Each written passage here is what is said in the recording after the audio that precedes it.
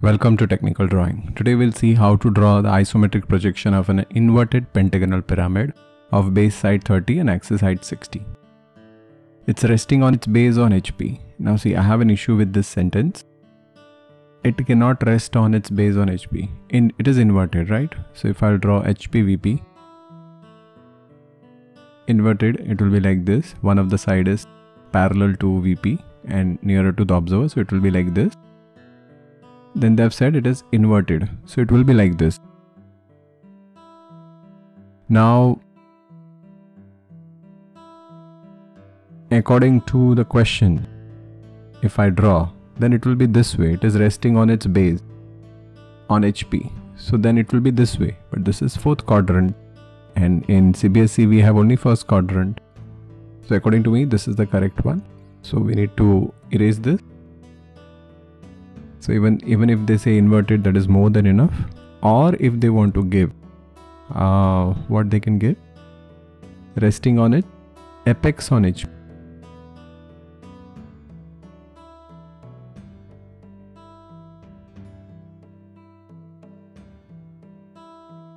See this, resting on its base. Instead of base, if they write apex on HP, that is also correct. So I feel there is a correction in NCERT textbook. You can check with your teacher. But according to me, it should be apex on HP. And if somebody wants to argue, they can message me on this, or they can write in the comment box. Now see, one side is parallel to VP and nearer to the observer. So when observer will see from here, it will be this way. So first we will draw isometric scale. All of you know how to draw 30, 45, and in this we are going to mark till 60, 0 to 50 and 10.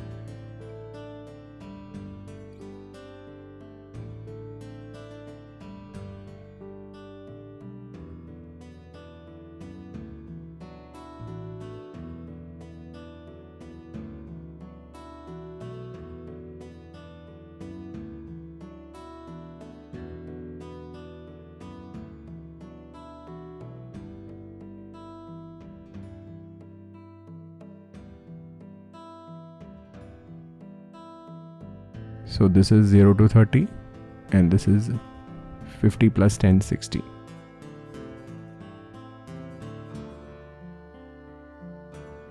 So first we will draw horizontal line, we'll mark distance 30 and we'll draw pentagon over there. Now all of you know how to draw pentagon with 54 degree method.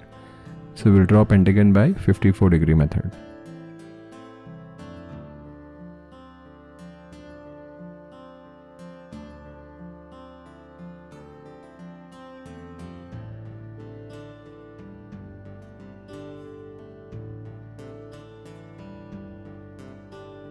So once we are done with this pentagon, we'll convert this into a box of 1, 2, 3, 4 and we'll write pentagon side as A, B, C, D, E.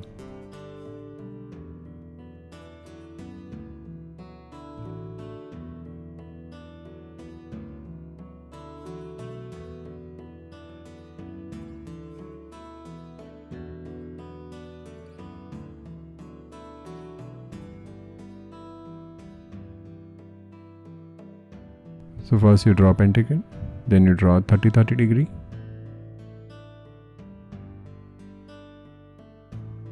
Height is 60, so we can mark height 60.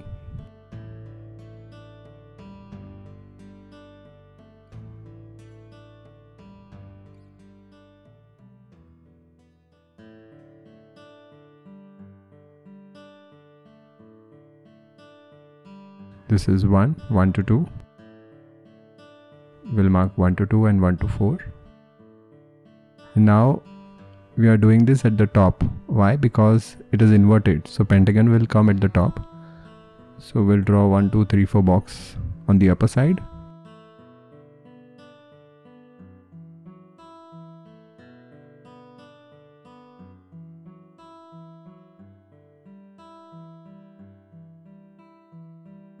Now we'll take 2 to B. It is same as 1 to A. So we'll cut from 2 as well as from 1. Then we'll take 2 to C. It is same as 1 to E. and we'll mark 3 to D.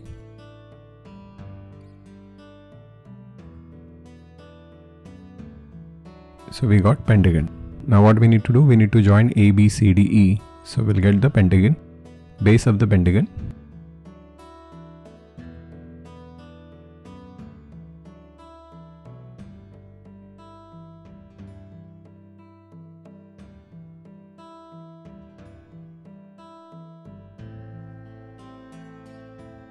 Now we need to find the center point, right? It is, height is how much? Axis height is 60. So we'll first find out M and N. We'll find out point O, and from point O we'll go down by 60. All of you know how to mark M and N. See, like this. Take this distance, cut from here, draw a line, and you mark N.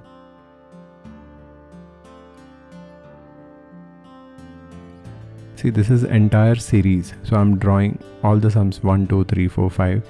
So if you have any doubt, you can refer from sum number 1. So you'll get all the information.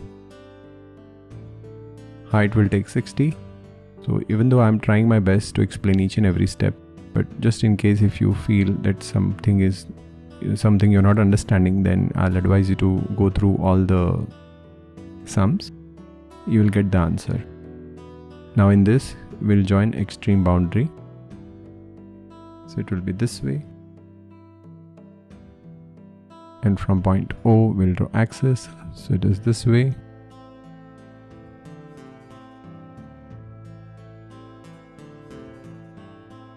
Observable C from here. We'll write origin 30 degree. We'll complete the box. So I hope everyone understood how to draw inverted pentagonal pyramid.